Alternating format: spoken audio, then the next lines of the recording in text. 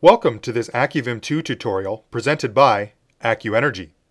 In this video, we will look at how to read power parameters on the LCD display of the Acuvim II series multifunction power and energy meters.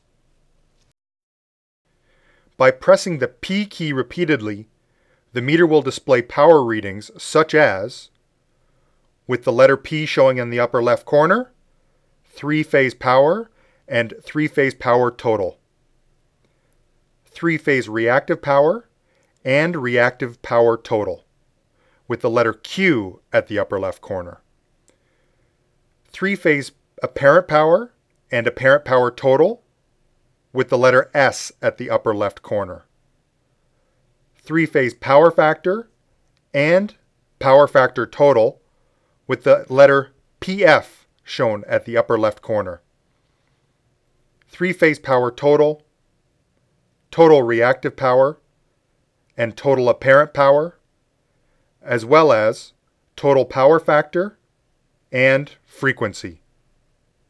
Pressing the P key will cycle the main display back to the first screen, which is power readings.